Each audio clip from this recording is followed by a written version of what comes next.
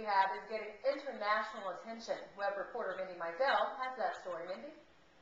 Well, Toya, this is a very interesting website. There are two unique features about this Tulsa Rehab Center. One, everyone who participates in it basically eats a diet that's mostly raw foods.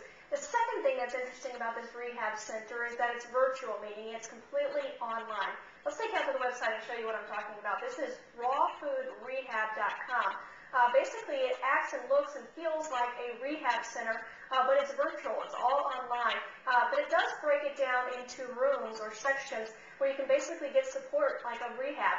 You've got the vault, you've got the culinary center, the liquid lounge, the pantry, the fitness room, and each of these act and feel like a real rehab center. Hospitality desk, for example, people can go to that and ask questions about how this program works. You can continue to scroll down on this site, and basically you can see the people who've gotten involved and what they're talking about. Basically today marks the start of an 11-week rehab that is basically going to be challenging participants to eat a diet that consists of 80% raw food. So it's really interesting, Latoya, the people that are wanting to do this. They say they basically are doing it for two reasons. One is to lose weight. The other is to just challenge themselves spiritually, mentally, and physically to try to do such a thing. Latoya?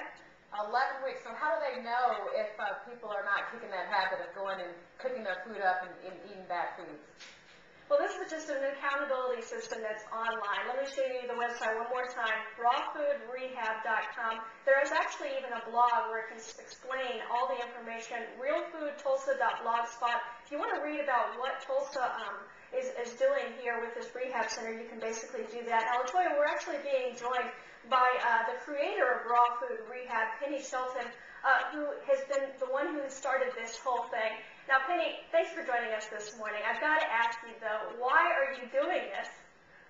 You know, the whole thing really just started on a whim. I was writing a book on natural health and raw foods from a cleansing perspective, and decided that I needed some input, maybe some guinea pigs, if you will, to actually do the program.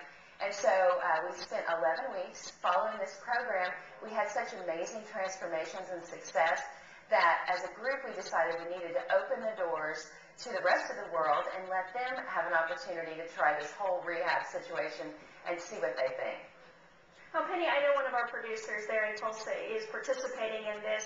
And really, is this a healthy way to lose weight?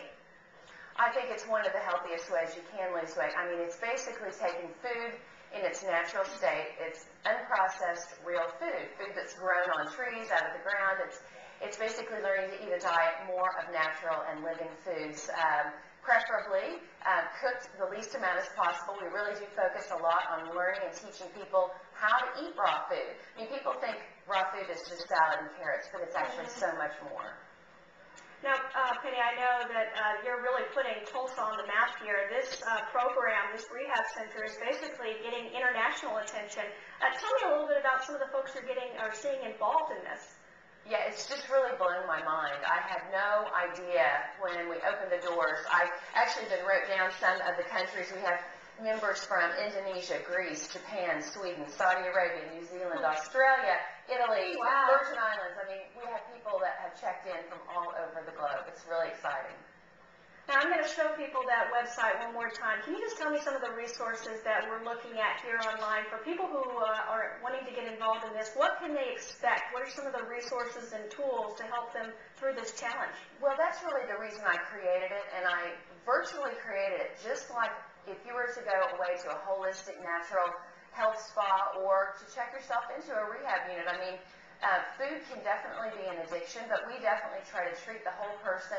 We offer everything from the kitchen, which is filled with recipes, to a common area where people can come. We actually have a book club that's going on there right now. We have a fitness area where we have a walking club that's just gotten started. So it's amazing the kind of relationships that have gotten built just with the people on the site.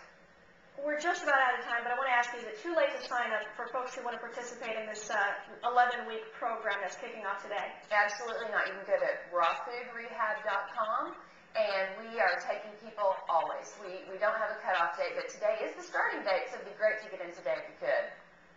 Thank you, Penni Shelton, creator of Raw Food Rehab. We're just about out of time now, but I just want to say thanks for joining us this morning. LaToya, we're going to pitch it on back to you now.